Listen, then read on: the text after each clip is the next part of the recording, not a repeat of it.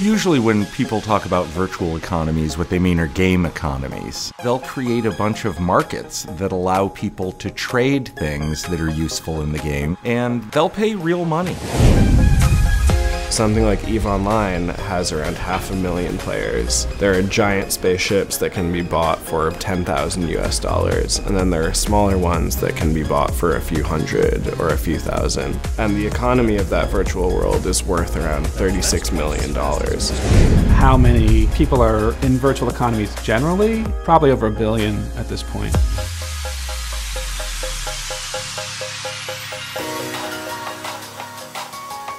Real-world economic theories definitely can be applied to virtual worlds. Economics is all about scarcity and the allocation of resources. Just about every large game ends up having a virtual economy, whether the developers want it or not.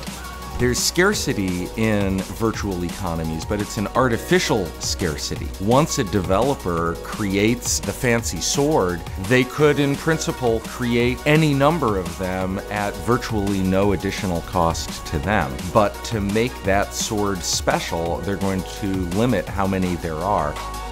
These can be very complex economies. I mean, if you think about it, you've got hundreds of thousands or millions of people who are all vying for the same goods and services, and so these can be quite complicated. The game developers keep a very close eye on the economy in these large games, and many of them have hired economists to help them keep the game in check. They want to keep a steady rate of growth, but if they allow the economy to grow too quickly, then all of a sudden it becomes a lot less fun because you don't have the scarcity and the challenge that people are looking for in any game. If you go back to the history of social gaming, in the 1970s, there were players who would sell accounts or items to other players for real money. There was a graphical game in the 1980s called Habitat that had a pretty robust virtual economy. And in the late 90s, 2 MMORPG games came about. Ultima Online was one of the first, and EverQuest by Sony was another one. And those were the ones that really started the business of making money off of virtual economies. So essentially, some people quit their day jobs and full-time went about collecting virtual items and then reselling them for real money. So basically, any mechanism that you use to acquire virtual wealth within a game can also be a mechanism for making real money, as long as you have that crucial component of being able to figure out a way to get the player who wants the valuable item to transfer you real money in exchange for it. They do it for 2 reasons. One is to acquire status by having a very rare, prestigious item that makes their character look neat. And the other one is that they'll spend money in order to buy things that help them advance their career in the game. So I think it's just inevitable that when you have the choice between spending a couple of hours doing something you don't really want to do, you will trade real money in exchange for a virtual artifact. I think the biggest misconception about virtual economies is that the virtual objects are essentially imaginary and have no value.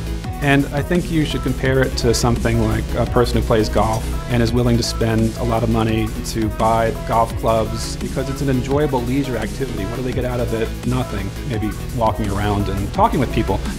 But essentially, I think a lot of people that participate in virtual economies are doing the same thing. And I think there are a lot of players in video games that don't want to buy power-ups. They don't want to participate in the black market of virtual economies. They just want to play the game for the regular subscription fees.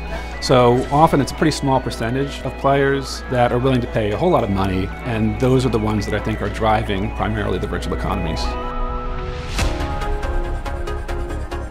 The remarkable thing about virtual economies is that they don't exist in a bubble. There's inequality, there's imbalance, there's difficulty regulating how much currency is flowing to who. And those are problems that face video game players just as well as office workers. Gold farms are these kind of sweatshop operations where players are almost chained to their keyboards playing the game and, chopping away at monsters or trying to harvest resources that they can then sell and turn that over into real-world currency. And in China in particular, there have been instances where prisons have actually been found to be running gold farms, and they make the inmates play these games as a form of labor that then the guards will take the fruits of. So with gold farming, you're really treating a lot of people badly, and it creates a situation where not only can a virtual experience be corrupted, but actual people can be harmed. The virtual economies as they exist now are only regulated by the game designers. But now that virtual economies are actually amounting to tens of millions of dollars in real money, lawmakers might want to step in and say that gold farming can't happen, or virtual economies need to be more harshly regulated. The US already has a gaming commission that controls what happens with casinos, and a similar situation could come into effect with video games to ensure that players aren't cheated out of things that they've worked to earn. So some games have made the decision that they won't allow any in-game purchases at all, and the player really has to go through the whole experience. It is sad that these virtual economies have stumbled into such a position when they didn't really mean to be initially, but really the situation is that any kind of group of flawed humanity clustering around a single currency or valuable item, there will always be those who want to cheat the system. There's always going to be a group of people who are willing to invest in the technology needed to run these big, immersive game experiences. But I think more and more what we're seeing are smaller screens, people interacting in a very casual way, and I think that is going to continue and blossom. The questions facing virtual economies in the future are things like, should they be connected to the real economy? Are video game objects worth real money? How will in-game objects be taxed? Will the government step into economies like World of Warcraft or EVE? And all of these things really can't be answered until they happen and a legal precedent is set. I think the virtual economies are only going to grow.